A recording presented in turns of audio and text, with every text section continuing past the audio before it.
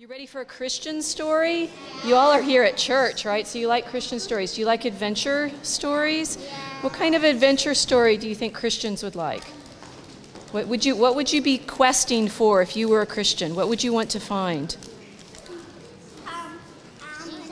Some people that are alive. You want some people that are alive, right? Would you want to search for treasure?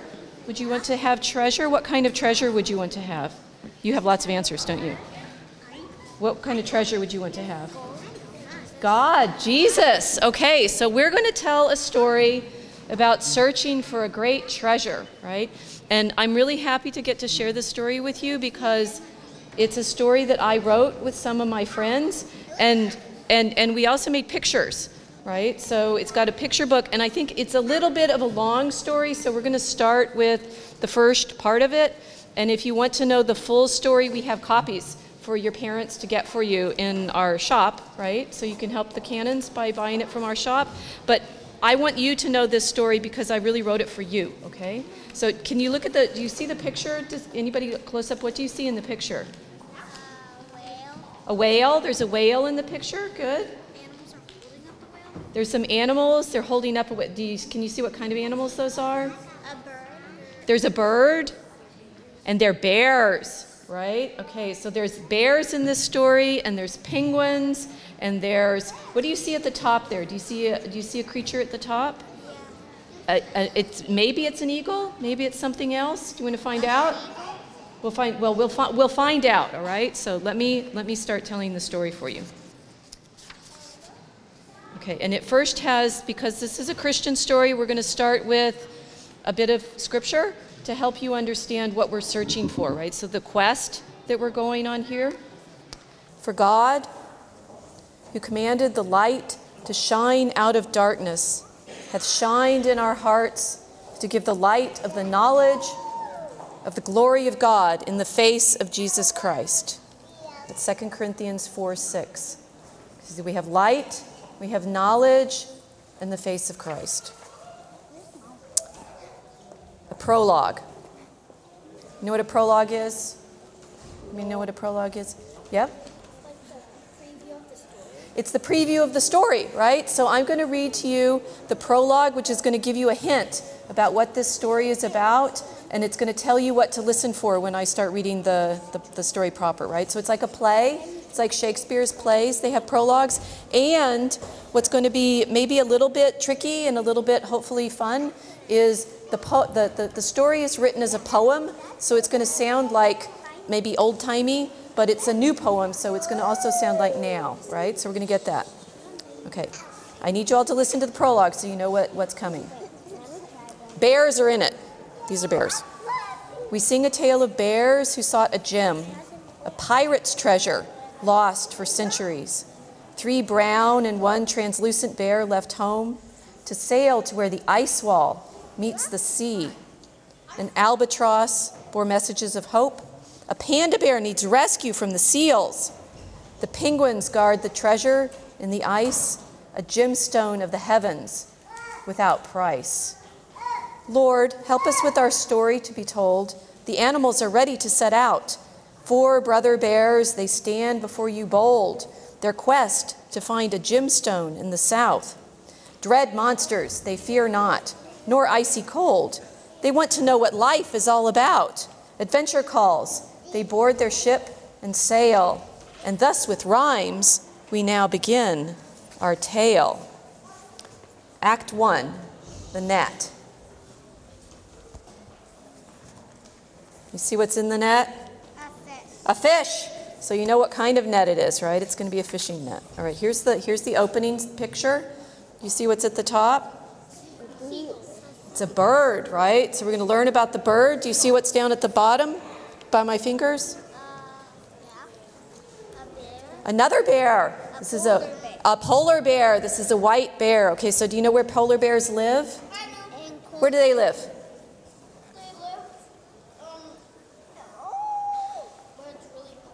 They live where it's really cold, up in the north. And you know, at the North Pole, right? So our story starts at the North Pole. And do you know what it's like up at the North Pole? Have you ever seen pictures of something called the Aurora? Remember, my story is called the Aurora Borealis. Do you know what that might be referring to? Yep, you. These lights in the sky. It's not the Bearialis, it's the Aurora Borealis, and that's the northern lights, right? So we're going to start with a scene with the albatross and the polar bear and the northern lights. Okay, so here we go. The light was named in time before the spark, when yet it had no glass through which to shine. It seemed with joy to laugh into the dark, where air is thin and sky is crystalline. Bearialis peered at it from his bark, the world above refracting celestine, like smoke that trailed into the dark abyss. To breach the ceiling of the world, he wished. He'd open heaven's curtain with his fist. With his wide paw, he dragged the air to rend, like foggy breath within his palm, a mist. No bear can cut the northern lights, he lisped. An albatross onto the ice descends. It's Abner, whose white wings had sailed the winds to seek the world beyond the polar blinds. I actually missed a line in there, if you noticed. The rhyme was off a little bit. So there's a lot of big words in there. Do you know what crystalline is? Do you know what it says to think about the sky as crystalline? Like crystals, yeah? Like crystals in the air, they're all lined up, and we have the line I missed. Aurora's fume-like webs caught in his hand. Do you know what the northern lights look like? Yeah, do you know what they look like? They're green and purple, right? And if he's got his big bear paw, and he's kind of playing with the light in the sky, right? And he wants to capture this light in his paw. Yep. And they are like orange. They're orange. So the northern lights, they're all these different rainbow colors, right? Very, very beautiful. And he's lying there. You know what a bark is? A boat. Okay, so it's like he's lying on an ice floe and a bark, yeah?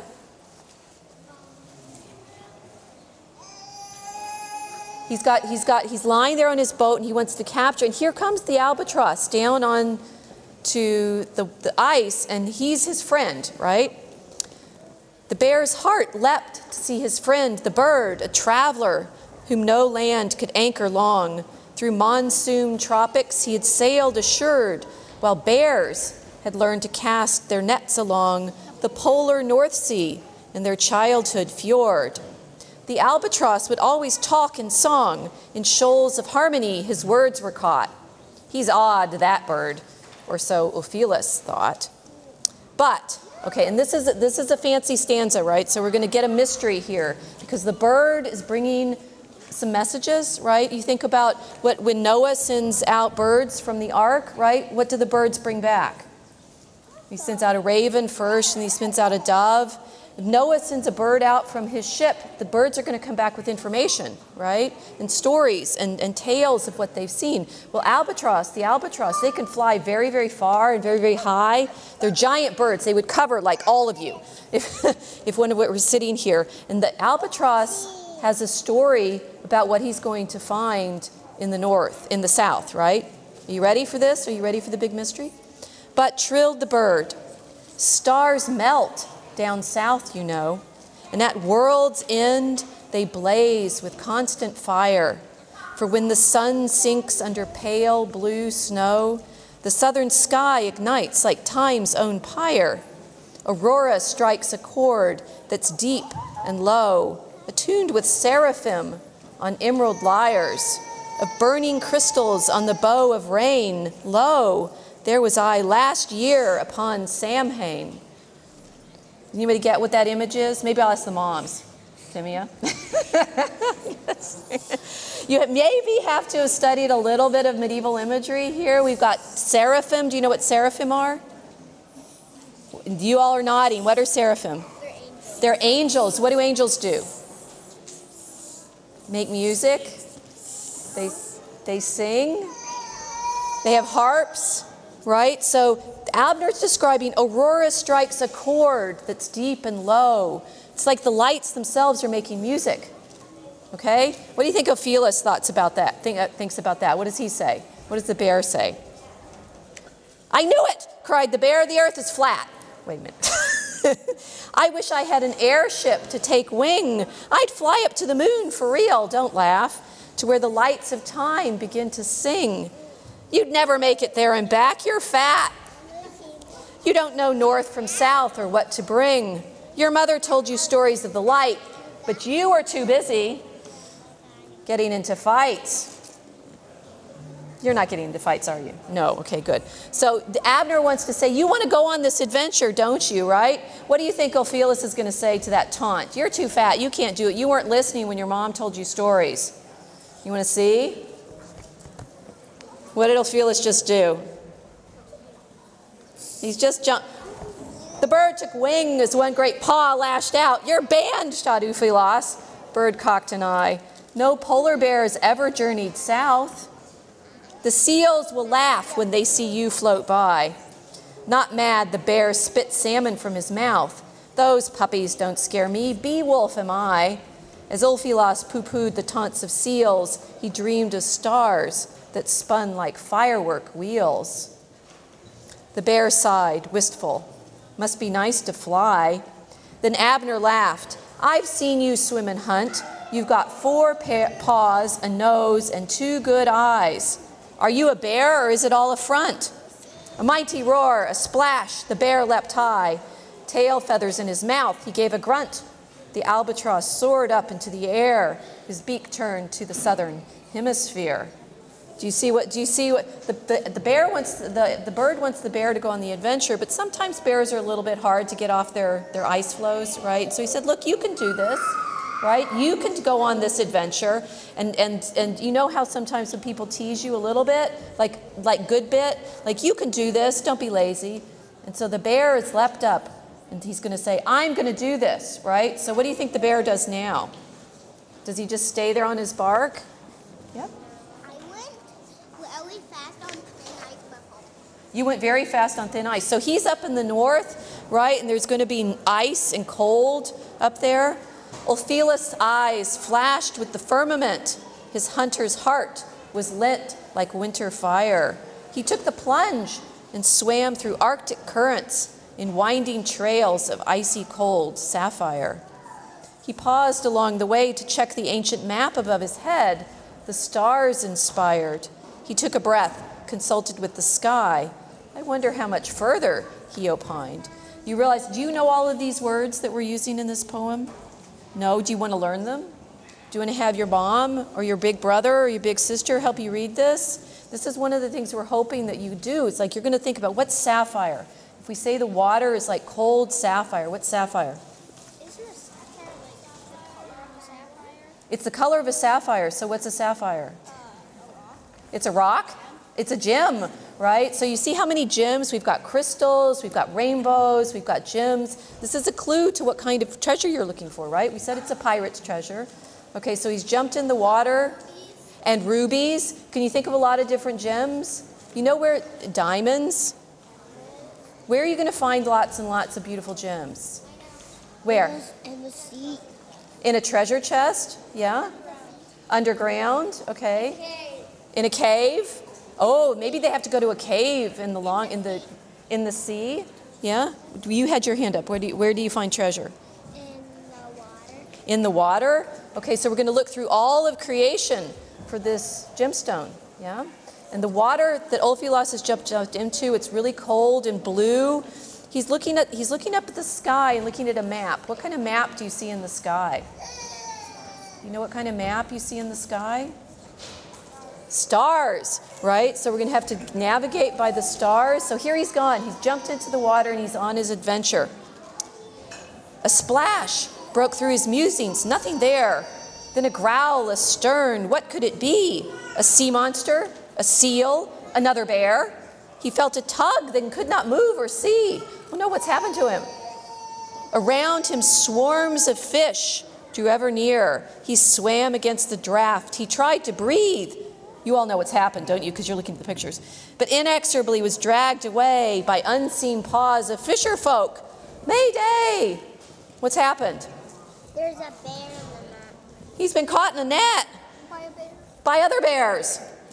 Do you want to meet those other bears? Can you see what do you see those other bears doing? Caught in a net by other bears. A bear's got caught in a net by other bears. And can you tell, are those other bears, are they having a good time? What are they doing? They're fighting. They're fighting. Why do you think they're fighting? Because it's a hard catch. They can't pull it up. It's a hard catch and they can't pull it up. Very good. Do you think they know each other, these bears in the boat? Yeah. Oh, yes? No. Who are they? Do you think they know each other? Brothers. They're brothers. What do brothers do? Fight. There sat 3 bears in one small fishing ark. They'd cast their nets into the icy blue. Their fishing prospects had been looking stark. By tea time, they would argue what to do. Ivan, the eldest, bared his teeth and snark. I've never seen our dad catch fish with you. Bro Henry crossed his paws with a huff, wet paws with a huff, while Spencer cast the nets in quick rebuff. Okay, so we know their names now. They're Ivan, Henry, and Spencer. Yeah? That's something your brother used to do? Or you want to tell me? Okay, this is what we hope you do when you're telling this story, that you think of things that have happened with your own family. Okay, so you can tell me your brother's story.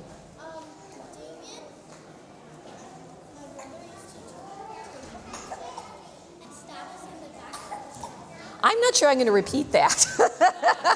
So sometimes brothers and sisters fight, yeah, or do mean things to each other. And here they are, they've been fishing and they've caught something, but they don't know what it is, right?